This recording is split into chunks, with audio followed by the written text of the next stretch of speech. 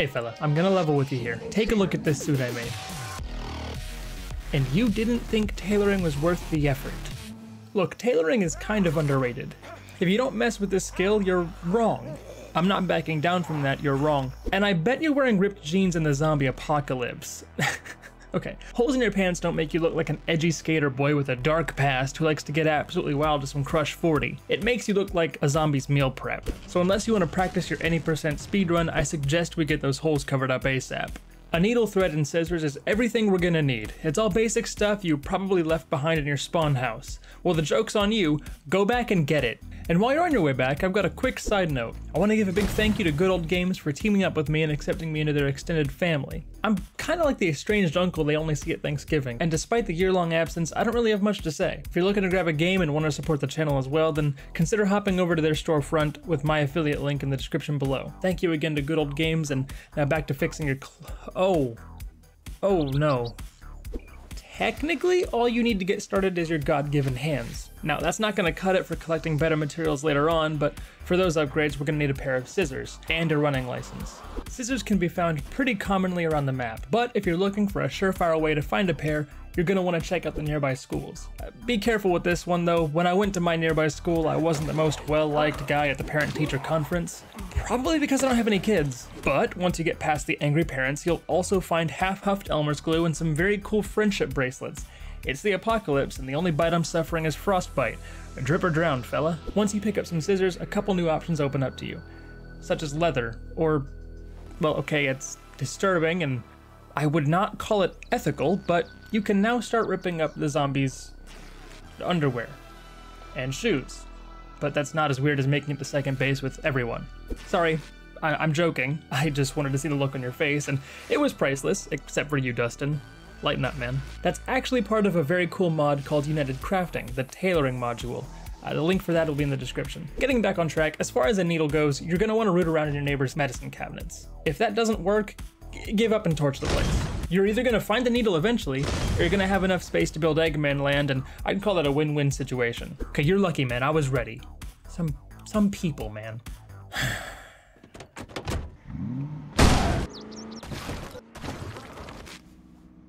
All right, that's better. That's better.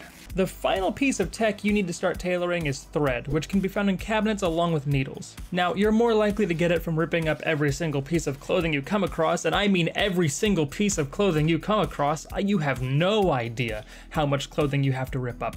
Look at all that. All that work for 11 thread. That is ridiculous. We're gonna get more into that in a second, but luckily the merciful devs at Indie Stone don't want you to suffer too much. Yes, I know what game I'm playing. Speaking of suffering, I spawned in an absolute mess of zombies, and by the end of it, I had 447 ripped sheets, 57 denim strips, 38 leather strips, 30 thread. Tailoring level 0 is rough. Now, I picked up these coveralls, and I'm not gonna rip these apart. I'm gonna show you why later in the video, but for now, to prevent myself from getting confused and harvesting this precious commodity for parts, I made sure to favorite the clothing item I did not want to rip apart. In this case, the coveralls. As you level up, you're gonna get more thread from ripping up clothes. I'm not sure how the math goes specifically, and I can't read runic glyphs, so this is the best graph I've got. Alrighty, what's next?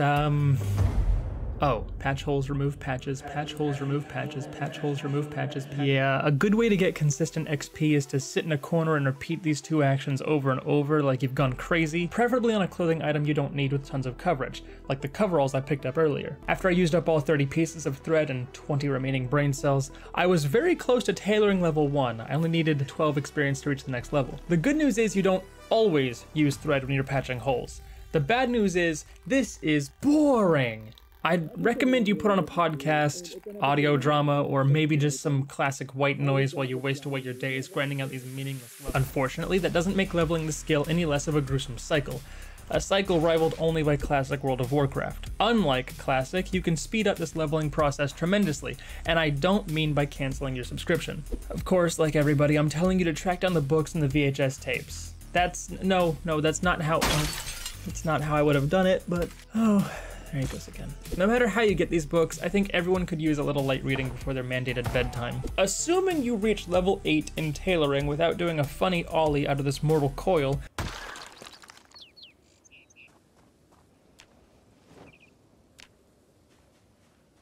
you can repair the condition of most clothes much more effectively. I think the percentage is like 8% before and 20% per patch after level 8. Now, not all clothes, the firefighter set, bulletproof vests, and all the shoes are still unrepairable, meaning you'll still have to get new shoes every now and again to avoid gangrene, but for the most part, you'll never have to change again. It's kinda gross, but it's the apocalypse and sweat stains are the least of your concerns. Drip or drown, fella. Now, why should you level tailoring? I want you to take a look at this shirt. It does not provide a lick of protection. A zombie could push you, and you'd probably sustain major damage. Well, if you take that shirt and you use ripped sheets to pad your clothes, let's pretend you're at max tailoring level, you're only getting a 5% increase to scratch defense. That is terrible. And that's probably why people don't like tailoring, because that's as far as they go with it. Now, you've probably noticed this screen says bite, scratch, and bullet. That means with padded thread, nope, that means with ripped sheets you are only getting a third of the necessary daily defense nutrients. If you go and do it the right way and use leather strips, you'll get a sick 10% increase to bite defense, 20% increase to scratch defense, and another 10% bump to bullet defense. Not as important in single player, yet. I know that sounds small, but that's only if your brain is smooth. Check it. This bonus is applied to each piece of clothing you've padded. So that little piece of crap shirt that didn't give us any defense, you can make that now give you 10, 20, and 10 defense. Now once you account for all the layers, you're looking at like so much defense. Okay, not with this set of clothes, but what's the best armor in the game? To find this armor, I'm gonna go to the mall and do a little bit of shopping and... What? Dude, I have debug mode on. You could have just unlocked the door. Or phased through it. You didn't even have to fight the zombies. What are you doing? Okay, that aside, I've compared and contrasted, I've turned on my night vision goggles, and I've put clothes under the microscope. These are the best items in the game for protection. Prove me wrong, you can't. A welder's mask or motorcycle helmet, just whichever one you find first. A white scarf, yes, it needs to be white. I don't know why, but the code is different. It gives better protection. A denim shirt. It is the only shirt in the game that offers zombie protection. I didn't know that until now. The police bulletproof vest. With mods, you can make that a really good place to stick your trowels. And a leather jacket is always in style. Now that's it for the upper half. Let's move on to the most important part of the body, the wrists. Any digital watch will do you. That's just for drip points. What you cannot miss out on is the fingerless gloves. No, I'm sorry. I can't say that with a straight face. Make sure you grab a pair of leather gloves for the safety of your fingies. And lastly, military desert camo pants and military boots will wrap us up. There actually is no discernible difference between speed modifiers, so yes, go for boots over sneakers every time. Until I'm proven wrong with an update, which may or may not have come already. I'm too old to keep up with this. Aww, look at my little man. He's ready for his first day of school. Now here's where I'm at protection-wise with the best armor in the game, while also being layered up with a shirt, tank top, long johns, and a hoodie. It's not fantastic. You are going to die if you slip up with these stats. What about when I apply padding to all eligible clothing? Well, at level 10 tailoring, we end up with some much better optics. I'd be surprised if a zombie bites you wearing all this. In fact, I ran some tests with this set of armor to see how long it would take a zombie to hurt me.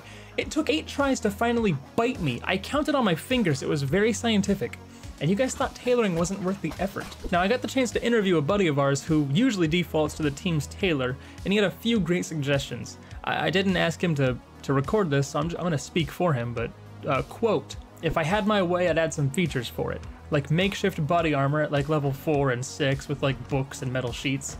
Repairing more clothing, maybe the ability to make twine, things that help make the skill good, but not overpowered. End quote. Of course, I know there's mods for pretty much all that, but there's simply some things that should be in the base game, and until those are in the base game, all we've got is padding and patching. Let's talk about those. Well, I'm guessing Monster Musume is your favorite anime because you've done a lot of flirting with the undead. When you're done having a little powwow with Zombina and want to make yourself presentable again, just right-click the clothing item that needs repaired, press inspect, and you'll be greeted with this. I am not being paid enough to deal with monster banging degenerates. Look, cover those holes up by right-clicking and selecting patch holes. After that, you can pad your clothes. This is where those leather strips Alvor had you make are finally gonna come in handy. Just in time too, I've been hanging onto those since 2011. We already talked about the benefits to padding, but honestly you're not gonna wanna keep all these layers on all the time. You're gonna sweat yourself into an eternal coma. Ideally, if you're at your base and you know you're safe, feel free to take a couple things off. But if you're out in the open on a loot run, make sure to keep plenty of water bottles on you to stay hydrated.